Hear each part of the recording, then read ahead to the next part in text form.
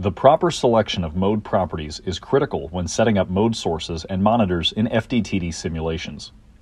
When designing photonic devices like directional couplers, mode converters, or mode demultiplexers, conducting a mode analysis is also an essential task. So in this tutorial, we will guide you through the process of using the mode solver feature to obtain field distributions and effective indices of guided waveguide modes. Let's begin by analyzing the modes of a silicon nitride waveguide that is 1.5 microns wide and 0.75 microns thick, with a refractive index of 2, just like this example. After creating this waveguide, set the simulation domain to 20 microns in the x direction, 5 microns in the y direction, and 5 microns in the z direction. Additionally, include a field monitor to visualize the fields propagating on the xy plane in the center of the waveguide. Then adjust its wavelength to 1.55 microns. This waveguide has multiple guided modes with both transverse electric, or TE, and transverse magnetic, or TM, polarizations.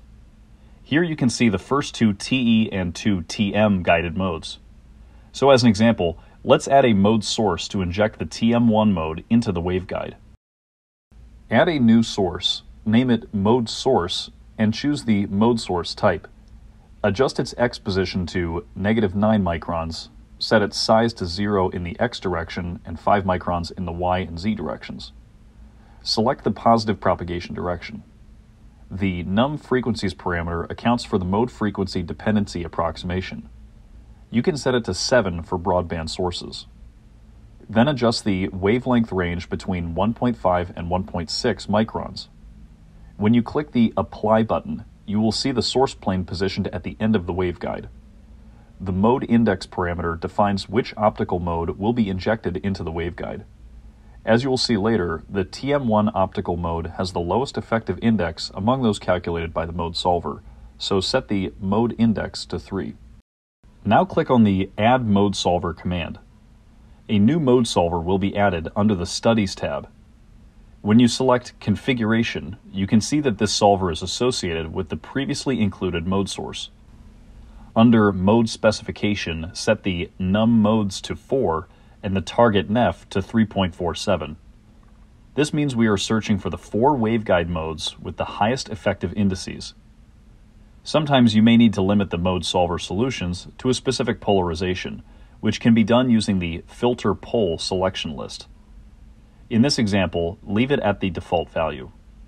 The Frequencies panel is pre-filled with the mode source parameters, so you can simply confirm it by clicking the Apply button. Before running the mode solver, rename it to Mode Analysis or any other name you want. Then click on the Run command. The solver status window will appear. Once the simulation is complete, click Go to Post-Run Results. The first plot you'll see is the electric field distribution of the TE0 waveguide mode. By cycling through the mode index selection list in ascending order, you will see the TM0, TE1, and finally the TM1 mode. Selecting the EZ field component, you can easily verify that this mode exhibits odd symmetry about the Z-axis.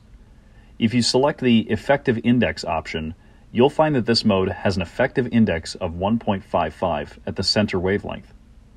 Another important observation here is the decaying trend of all the effective index curves. To conclude this example, select and run the FDTD study. Wait a few seconds for the task to finish and navigate to the post-run results. There you can observe the TM1 mode being injected and propagating along the silicon nitride waveguide. A similar procedure can be employed to set up mode monitors at different locations within an electromagnetic device and acquire as much information as needed.